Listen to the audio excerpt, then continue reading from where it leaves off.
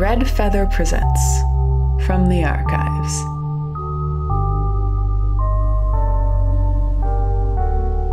Chapter 3, End Condition.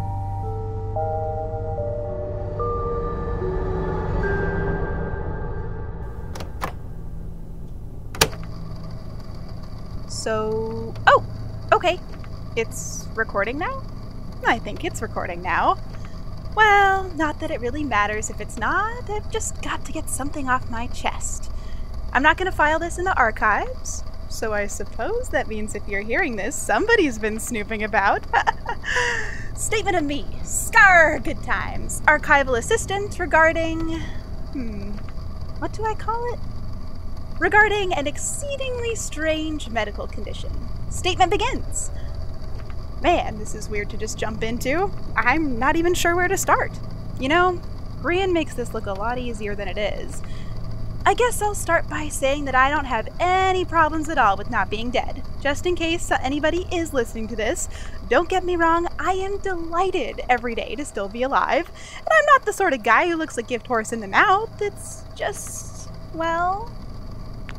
I think the first time it happened, or at least the first time I remember, I was just a little kid. I was 8 or so, somewhere around there. My neighbors had a pool in their backyard when I was growing up, and they would have pool parties every 2 weeks in the summer. People brought chips and soda and stuff. It was a lovely time. But, you know, times like that, with a big pool and a bunch of kids running around, and it's not like there's a lifeguard on duty, well, scary things can happen. Now, I'm a pretty strong swimmer, if I do say so myself, but what happened was I had just learned how to dive, and you know how kids are. I wanted to show off to my friends. None of them knew how to dive, so I gave it a shot, but... okay, it's a little embarrassing. I dove into the shallow end, which, if you don't know, you never, ever, ever dive into shallow water. Don't do it. I hit the bottom of the pool hard, and something just broke. It felt like everything from my shoulders up just shattered, like glass. I couldn't tell how bad it was. I just knew it was bad, and I was underwater, and I couldn't feel anything. I'd gasped for air when I hit the bottom, and I swallowed water, so I couldn't breathe, and I couldn't move. Here's an official Scar Goodtimes life tip.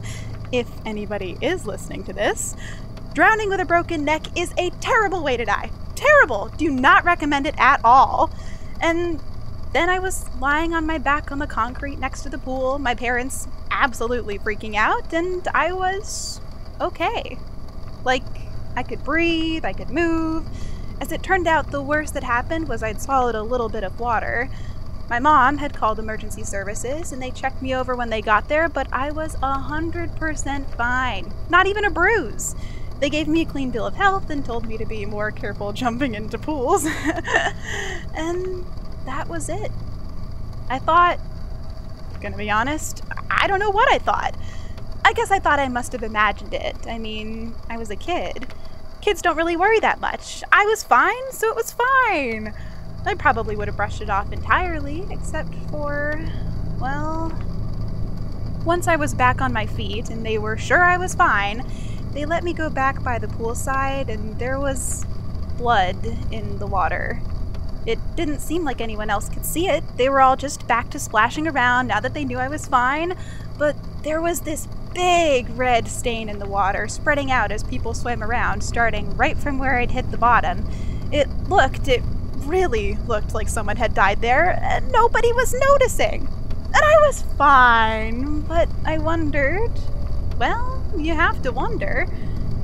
I forgot about it for a while, to be honest.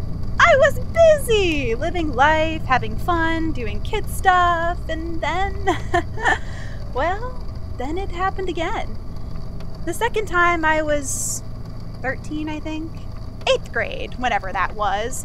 I was on a hiking trip with some of my classmates. There was a big group of us, but me and some friends of mine... Okay, look, I know this is stupid, but there were a bunch of old stories about gold in the woods, and we thought it would be an adventure to go on a little unsupervised treasure hunt. I mean, you know, kids will believe there's pirates' gold under every rock if you tell them the right story. So we went hiking off the trails, me and 2 friends, and there was a spot where the ground wasn't, well, solid. The roots and leaves covered it all up pretty well, but it was a straight drop down into a sinkhole, and, well, I just fell straight through. The drop was, a good 20 feet at least, and there were some very sharp rocks down there. Not a good time.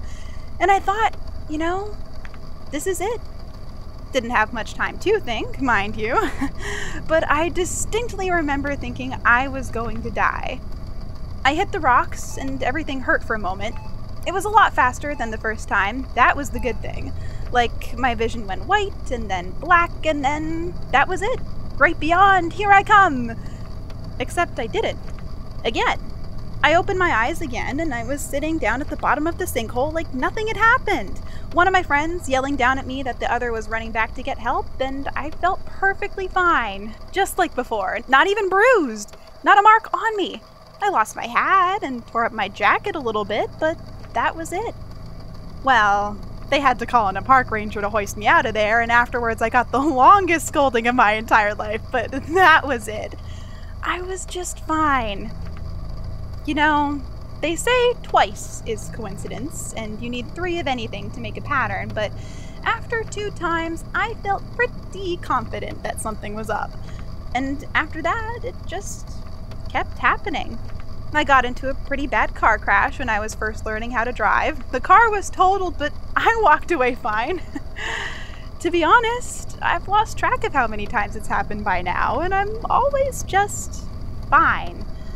And between you and me, it's not like I don't need the help. I am terrible at staying alive. It's like the world is out to get me. I swear, I've been hit by cars that weren't there when I stepped into the street.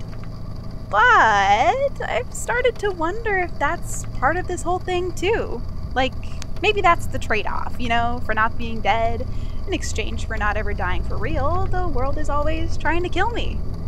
The other thing I wonder about is, well, normally it's not too hard to find your heart rate, right?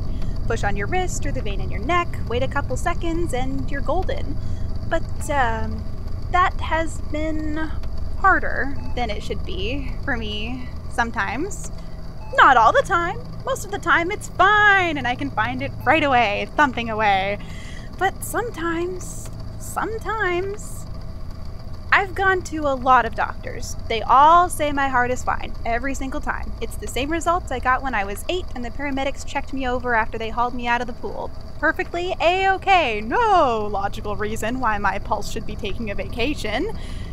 In some ways, it's just like any other chronic condition. I'm used to it, mostly. Dying is never fun, obviously, and sometimes it hurts a lot. One time, Grian sent me to follow up on a statement about spontaneous combustion, and that certainly wasn't pleasant. But it's a little less scary when you know you'll bounce right back. I'll tell you what does terrify me, though. It's the thought that someday, maybe I won't. But I try not to think about that. There's no point at all to worrying about it right now anyways. I've done well enough at managing things so far, and I'll take this over being dead any day. Scar? Oh, hey Grian! How's it going? What are you still doing here? I thought you went home. Oh, just working on a little personal project. Nothing important. Have you been messing with my tapes? No, I just borrowed your recorder. I didn't touch any of the statements. Cross my heart, hope to die. What's so funny? Ah, nothing. Inside joke. Maybe someday I'll explain it to you.